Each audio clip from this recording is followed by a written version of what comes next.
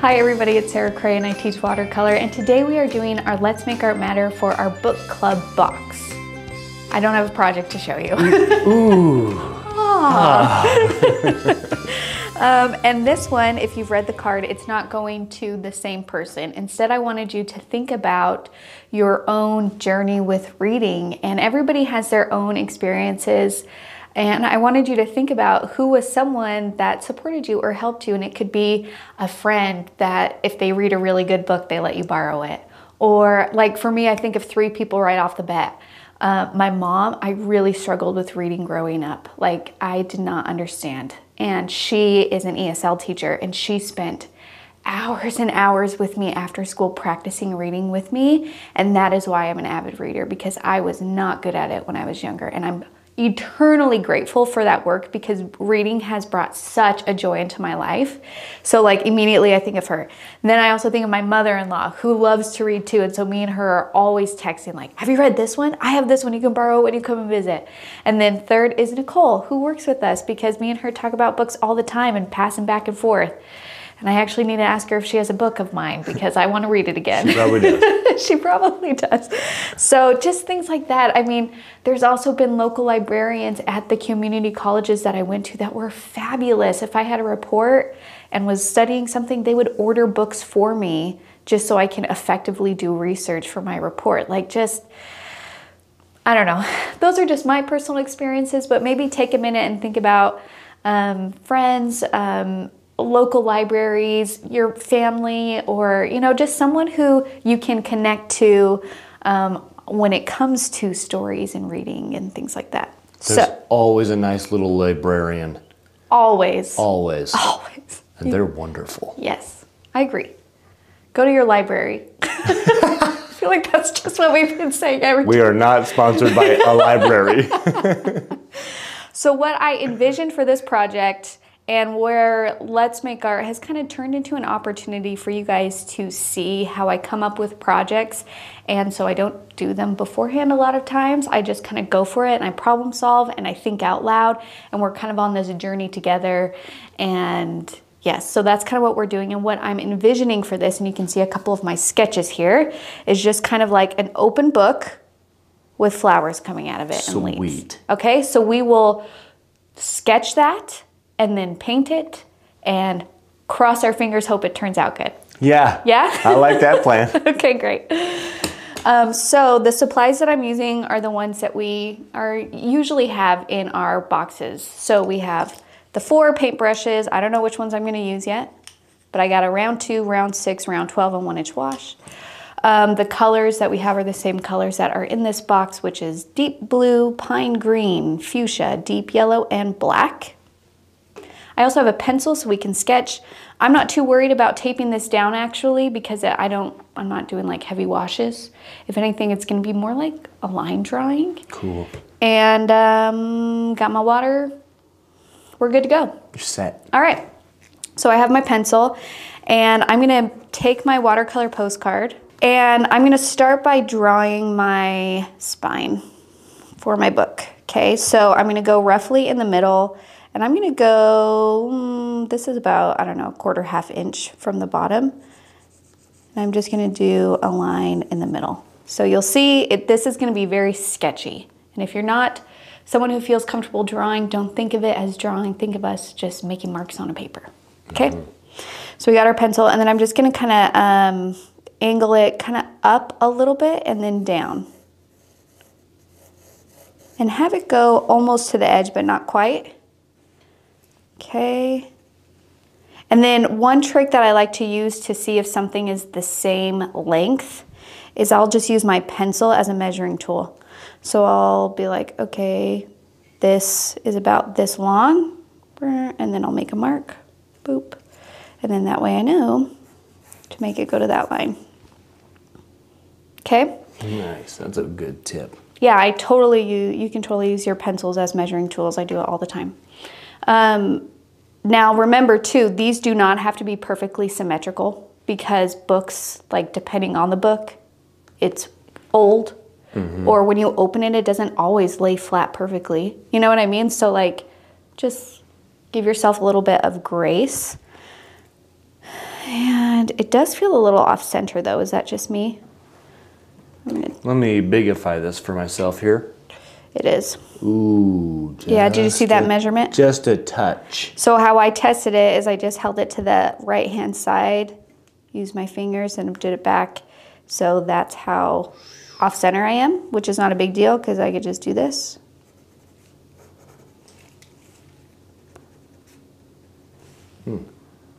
There we go.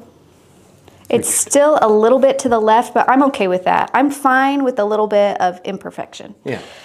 So we got our spine, we got this, we got essentially our covers, okay? And then now we're gonna do the pages. Now the pages are really tricky because, you know, there's a lot of them, but just think of them as kind of like a solid piece. And I decided to give my pages, so let's say here's where they're gonna kind of come out and separate. I wanted to give mine a little bit of a wave, so I'm just gonna like do a curve.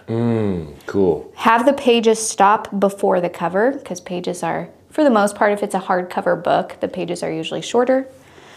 And same thing on this side. Again, they do not need to be symmetrical.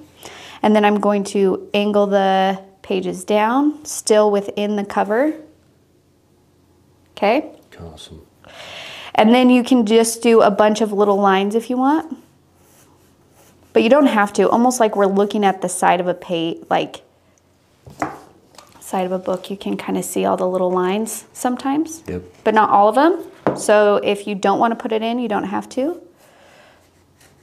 This makes me think of chunky hair that you mentioned. Yes. Previously. Yeah. You can even like, sometimes some pages stick out further, you know, like the gaps are thicker. It just kind of depends on your style. Being a book, what are you? A book connoisseur. Connoisseur. How do you feel about dog-earing pages? Oh, I'm gonna make people mad. I dog ear. I dog ear like crazy. Okay. I feel like it's the most efficient way to mark your space. Also, I think it makes a book look like you've loved it. I mean, my books look loved. But my husband is not a dog ear and he gets pretty upset. Don't tell him I did it to his copy of Dune. I won't. And then I always lose my bookmarks too. So when I Yeah. dog ear my page, I don't have to keep track of my bookmark because I always lose them. It's fine, we're fine. Okay, so I'm really sorry if I offended someone with that choice. So now I have my base structure for my book. That's all we really need to do with this book drawing. And then I thought it might be fun to, what if we did the book just in black and white? So I'm just gonna take my round 2 and essentially just outline it, go over these pencil marks with black, and then the flower part is colorful. So then it's just like this book is opening up to this colorful world. Okay? I love that plan. Okay, great. Well, then let's put some color on our palette. So if you want to sketch out your flowers and your leaves beforehand so you have an understanding of placement, you can. I'm just gonna go for it. I'm just gonna try it. I'm putting fuchsia on my palette. I'm putting deep yellow on my palette. I for sure am gonna need black. And if you guys don't want to use black in a round 2 to outline your book, you can use a pen if you have one. And as long as you don't get that portion wet, you can use whatever pen you have. If you do plan on getting that portion wet, then you're going to want a pen that won't bleed with water. You know what I mean? Got it. All right. So I'm going to, I'm going to start with my 2.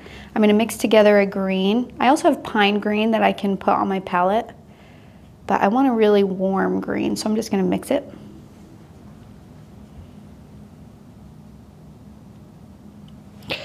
And let's start here. I'm going to think about making sure that my flowers, like whatever is coming out of it, I want it to angle like sun rays almost. So a stem's gonna be here, here, here, here, here, here, here. Okay? Make them various lengths, all of that kind of stuff, but generally I want the movement to be like it's splayed open with the flowers and leaves. And then I'm just gonna go for it.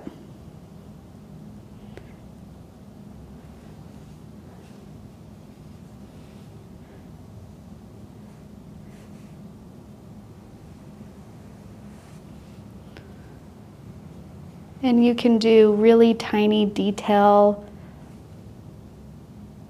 You can keep it loose, whatever you want.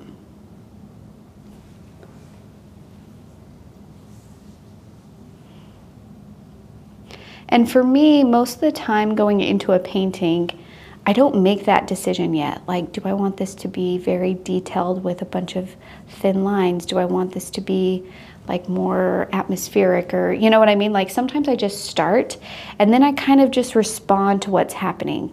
So as in terms of like, where is this gonna go? I don't know yet. But as I make those decisions, I'll tell you. Okay, I think I should do like maybe like a Black-Eyed Susan. Oh yeah. So those are pretty fun. The petals essentially go down.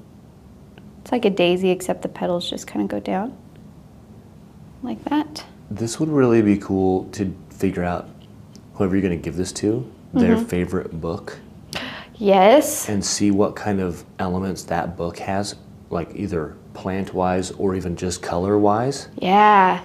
And then you could put, instead of leaves, you could put specific words, like descriptive, even the stems could be a thin line of word.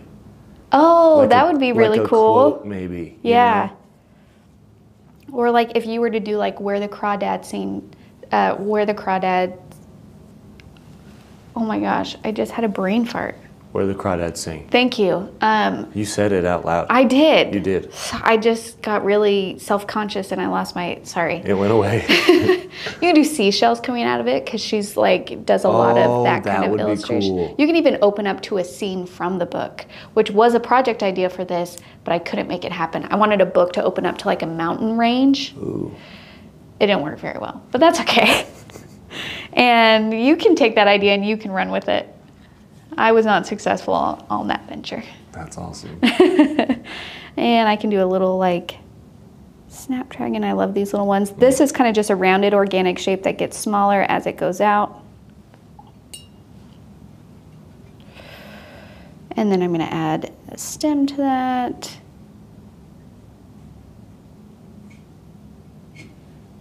Let's also add a nice long leaf.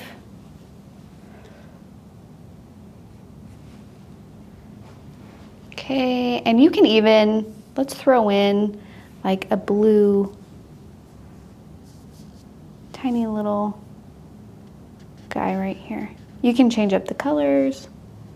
Ooh, you could try and relate this to all the previous projects from the box. How so? Talk more. Okay, you could throw in some cattails from the marsh. Yes, yes. Maybe even a hint of a blue herring. Yes. And then some poppies. Oh, yeah. Course. And then the grass can come off the pages from the Hobbit house. Love it.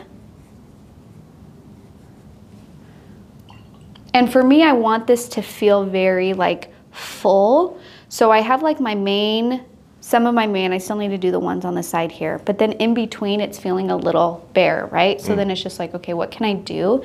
And so what if I do like tiny little flowers in between, like little groupings? And these are just the basic little 5-petal roundish flowers. Maybe we can do some, I always go for dots. I feel like dots is just like a really fun illustrative way to activate a space and bring a little bit of whimsy without it feeling too heavy. I agree. Oh, I did a water drop. Let me wipe that up. Okay. You can do little stars, like the little boop, boop, boop, boop for magic. I don't know if you guys can see that because I'm doing them really tiny.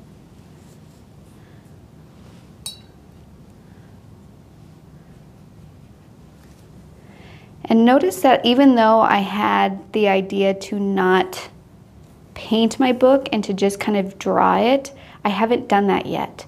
And that's mostly because I want to see how this turns out and feels before I make that decision.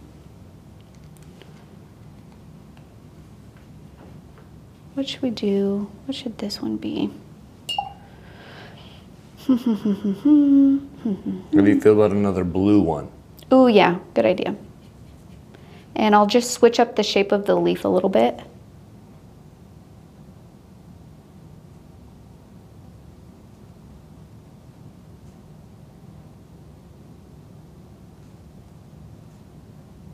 And I'm going to have them all kind of come out of the center. Let's do another. Let's do like a long turquoisey one. Now, when you mix this deep yellow and deep blue together, they actually desaturate a little bit. They don't turn into this very vibrant green, especially when you add like water to it. But I really like that color. It's like a really calming blue. So I'm going to keep going with that.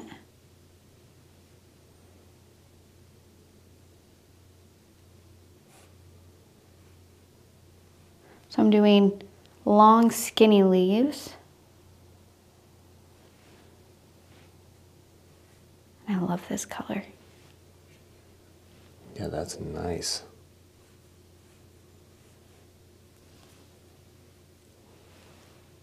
I love that color so much that I feel like I need to incorporate it over here. And I'm just going to do the same leaf. Shape.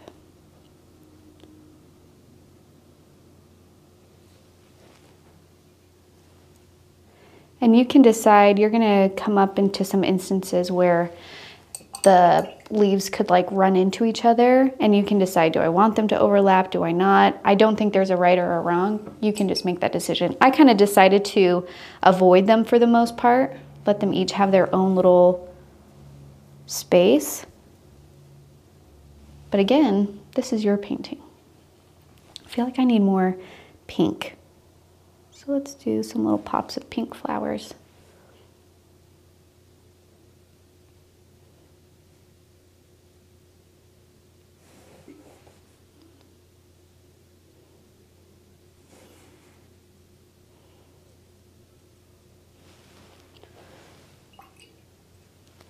This is looking so darn cute. I know, I love this. This is awesome.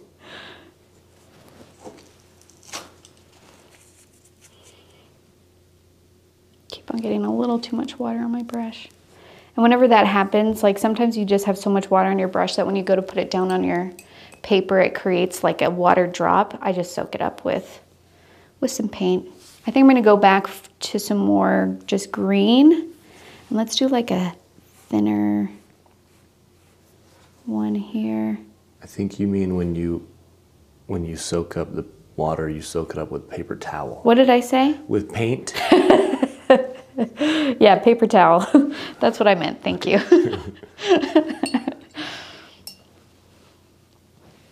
And let's do another. We can do a cone flower, which is very similar to a black-eyed Susan, I'm pretty sure. Are they the same flower? Keenan? Let me tell you what I know. Go ahead and research that for me.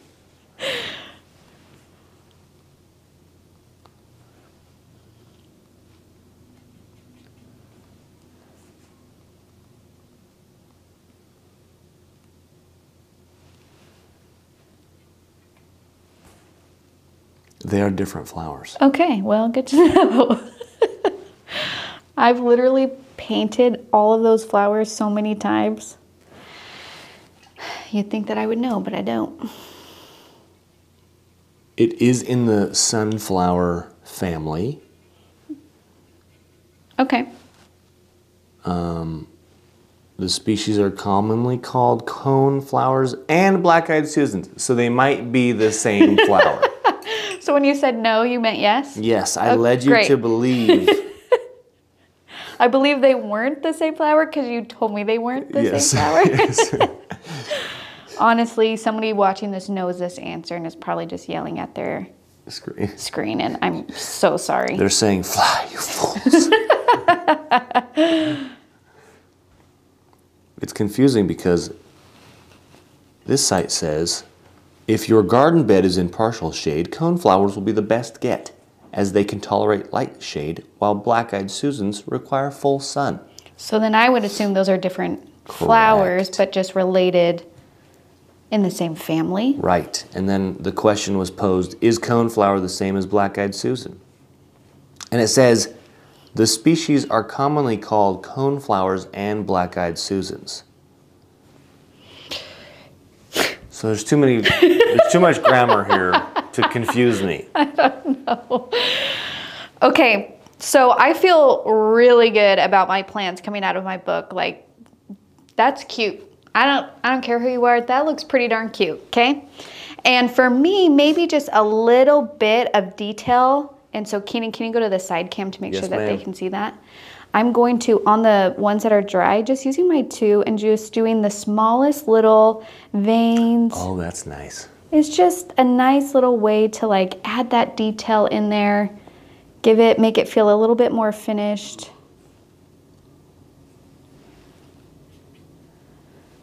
And for the green one, we need a darker green.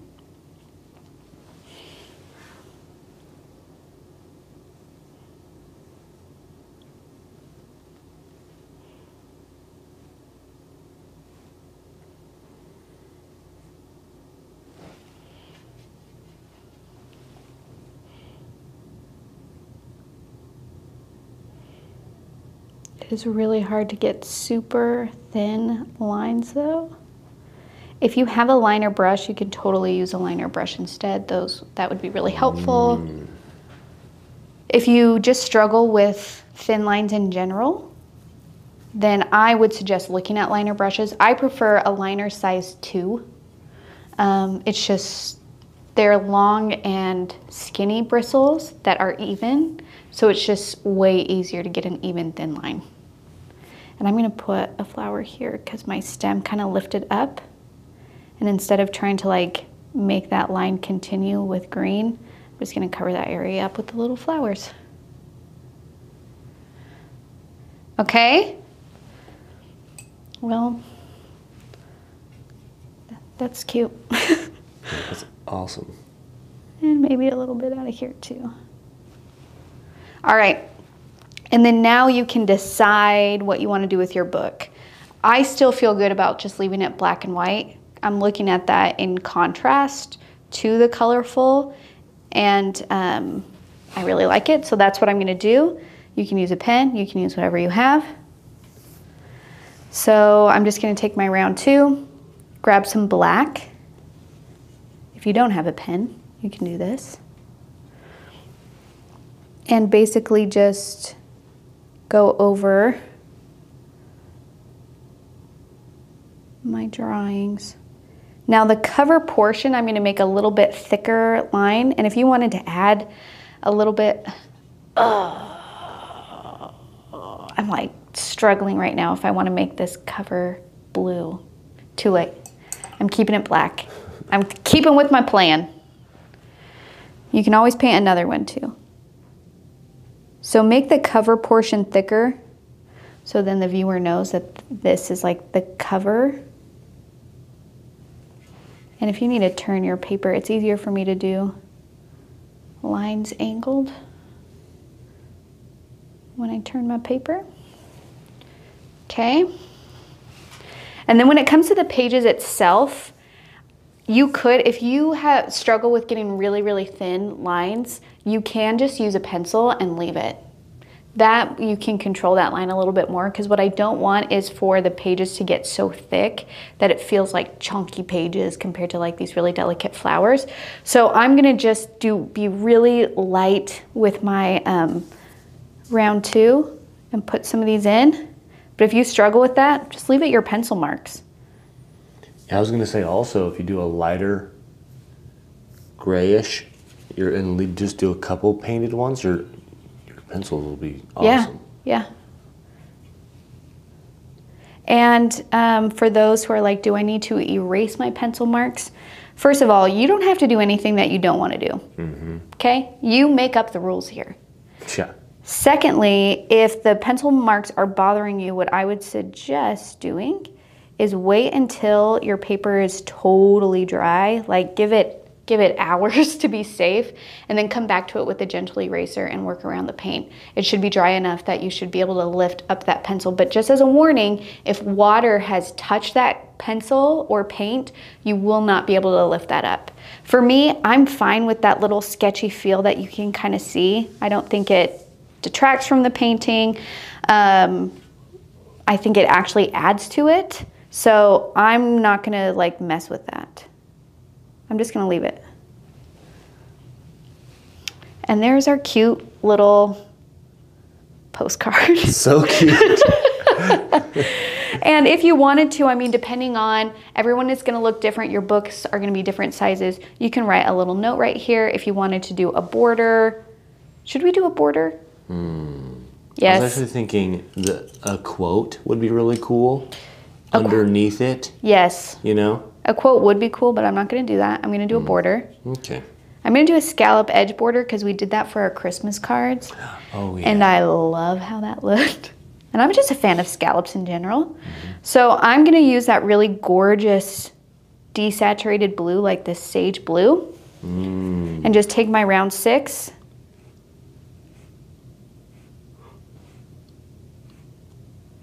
Half circles all the way around. They don't need to be perfect.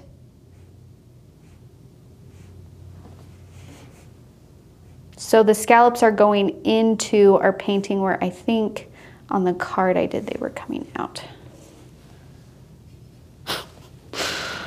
This is just the cutest little thing. I'm so happy with it. You know what scallops make me think of? What? Doilies. Yeah, totally.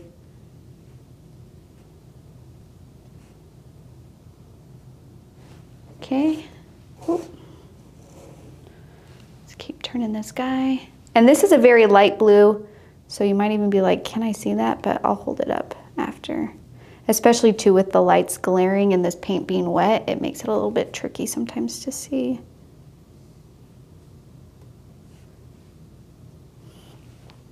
And because I'm like mixing my color in real time and I'm picking it up at different times, some of my scallops are gonna be a slightly different color, a different value, and I love those variations. I feel like it just adds to the painting.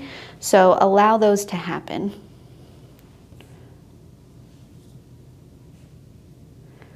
Okay, wait a second. I just had an idea. Okay, tell us. What if you wanted to start a book club and you made these as invitations, and then on the back you wrote, do you want to join my book club?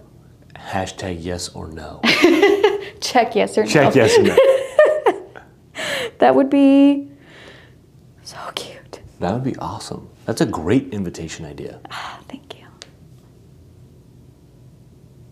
Okay. Hashtag be here all day. Hashtag what? Be here all day. Be here all day. We'll be here all day. Reading? Never mind. Doing what? Just painting? With more ideas. We've got all the ideas for you. Yes. Hashtag we got your back. Hashtag we'll make your party awesome. Okay, this is our postcard for our Let's Make Art Matter for February. Can we get that side angle? That turned out so fun. Down a little bit. Down. Oh my gosh. Oh, look at it. It's so cute. Okay, I literally had the best time painting this. I hope you have fun with it. I hope you give yourself permission to play with different styles. This is definitely more like playful and illustrative with the pen and ink kind of more style. But if that's not your thing, do your thing. And we love you for it. That's so great. Think of someone that has impacted your life positively when it comes to reading, and take the time to send this postcard. It seems small. It seems small in the way of when people are struggling, how can a 4x6 painted postcard actually help? But it's not about the 4x6 postcard. It is about the fact that another person thought about them enough to make them something and put it in the mail. That is big. That is big in this day and age, right? So don't overwhelm yourself with thinking that it needs to be perfect or thinking that we're gonna solve all the issues. It's not about that. It's just a way for us to show up for each other. And I think that when we just do these small acts of kindness, showing up for each other, it just overall makes the world a better place. And I want the world to be a better place. Absolutely.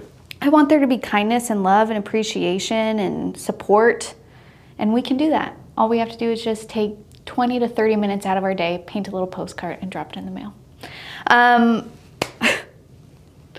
Every time I look at this, I just smile. I really am so in love with it. Okay, if you need any of these supplies, you can find them at letsmakeart.com. Again, this is part of the book club box. So if you are not a subscriber, I'm not sure if we have any extra inventory, but you can look at our website to see if we do. And if you're on Instagram, tag us at Let's Go Make Art. Or if you're on Facebook, you can join our Facebook community. That is called Let's Make Art Watercolor. And if there is someone specific that you would like to nominate for this program, you can go to our website, letsmakeart.com, scroll down to a button, find the nominate form section that we have, and nominate them. Okay? Okay. Spread some love and support. Yeah. Give an art hug, as we like to say. I like that. All right, we'll see you guys later. Bye.